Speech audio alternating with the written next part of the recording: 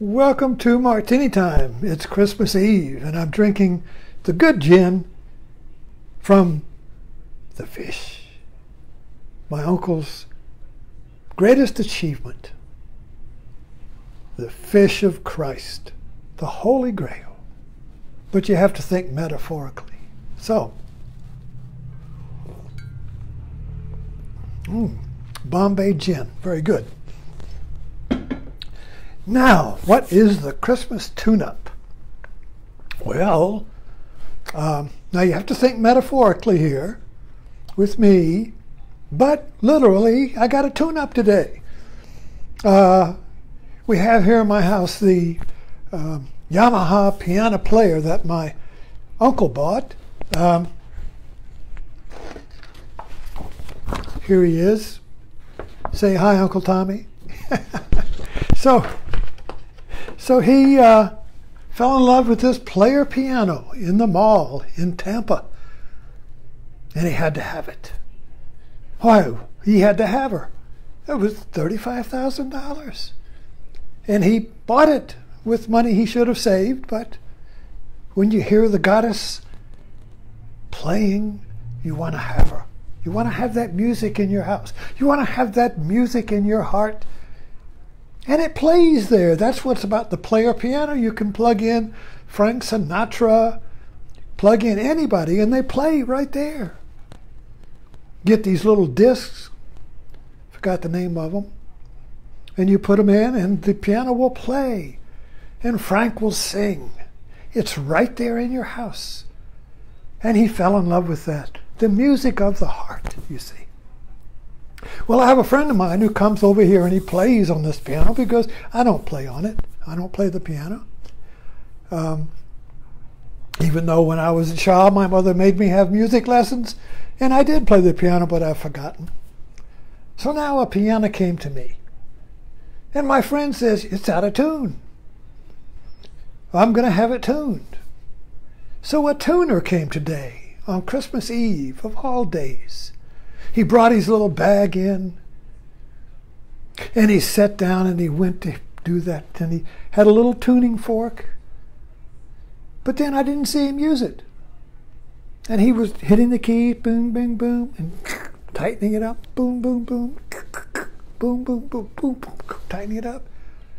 What was he tuning to? I couldn't tell. So he tuned all the keys to his heart. Now, think metaphorically. He wasn't making a noise, he was hearing it. So what he was tuning to was silent to me and silent to him. I mean, he didn't hear a real ding going on in his head, and he would tune to that, getting the two notes. When you tune something, you get, this is going, and you get this one, and when they're in tune, you can't tell the difference. But when they're out of tune, it's, we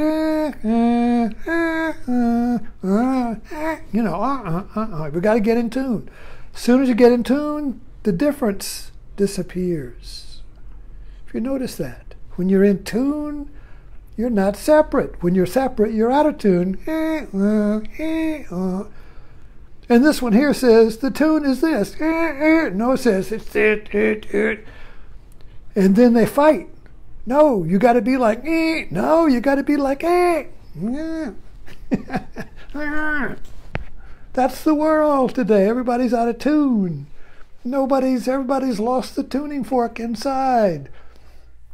Nobody can hear the eternal chord, the eternal word. Nobody can hear the eternal word that makes no sound. Nobody can hear the word that doesn't speak. Nobody can hear silence.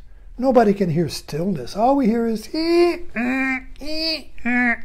in tune. No, you're in tune. Get out of tune. So what do we tune with in our world?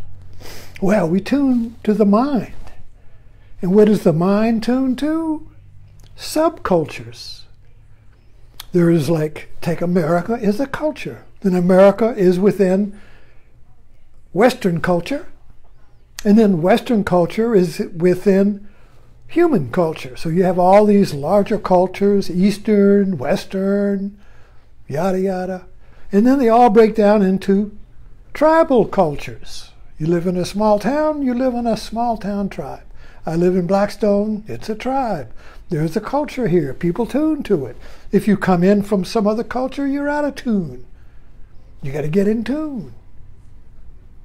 Then you don't feel like an outsider. But anyway, the idea here is the Russian nesting dolls, and that culture is like Russian nesting dolls, one subculture in another, and each one has its own note. And the people that identify with that particular culture tune to that note, tune to that culture. Trump is a culture. The Trumpers tune to the trumpet. He blows the note, they tune to it. The liberals have another note. They tune to that. Independence. Libertarians. The Greens. All different tunes. They all tune to that and say the other one's off. So, one of the big problems with our culture today, particularly politics, is that, why did my watch start? Forgot to wind it.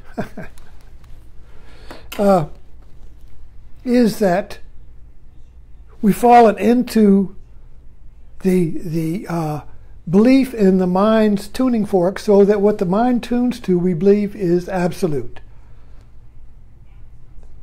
It's kind of like you have a room full of pianos. Each one is different, off a little tune, you know. And all the pianos think, I'm the one that you should tune to me. So now in our political situation is that one party in particular, the Value Party, Family Value Party, says that all society should tune to our values, our God. So this is a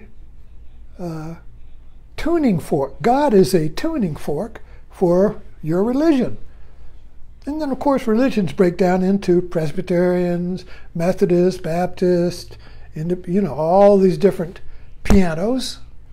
Each one is tuned to its own note, you see.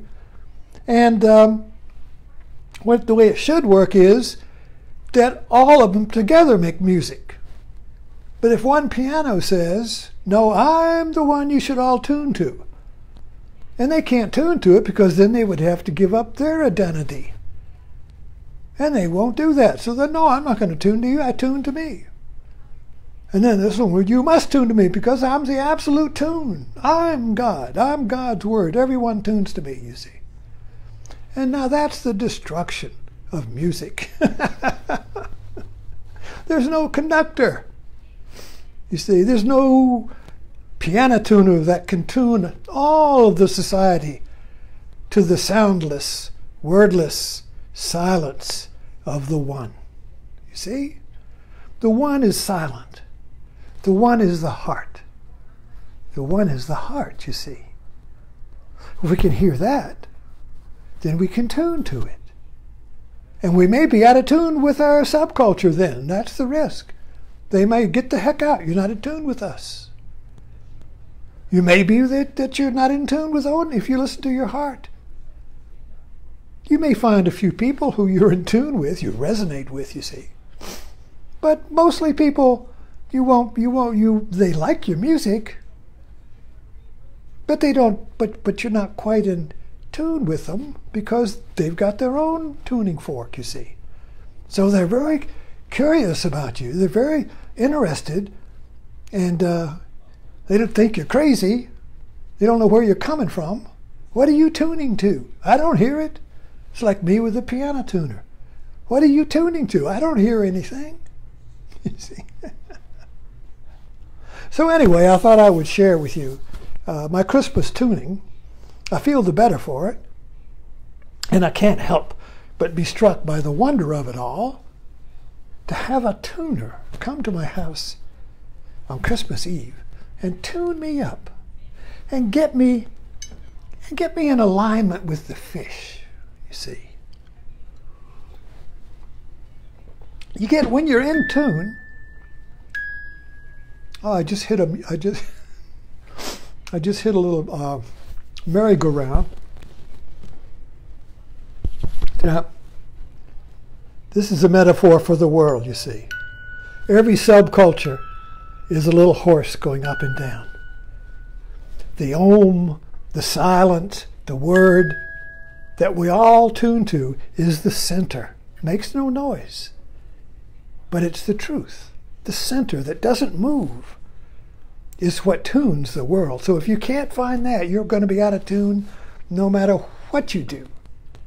If you can find that, you'll be in tune no matter what you do. And the way you find the tuning fork of the heart is to ask questions. When you feel out of tune and you say, they're out of tune with me, and you blame them, you say, wait, what is the truth here? What is the truth? I don't know, because my mind is confused. My mind is tuned to something that's going to die. What is it that won't die? What is it that it doesn't die? What is it that is the stillness of the spheres, the music of the spheres? I listen, you see. And with that listening, with that surrendering of the mind's tuning fork, we hear. And we're in tune by the hearing. And then we fall in place with the world, but we might be out of sync with our old group, our old friends. We no longer tune with them. Even relationships, whatever you've been in tuned with, that's the risk. If you listen to the heart, you may find yourself moving on. Or they may find themselves moving on because you're not in tune with them. That's fine. You're in tune with the world. Thanks for dropping in, and Merry Christmas. May you always be in tune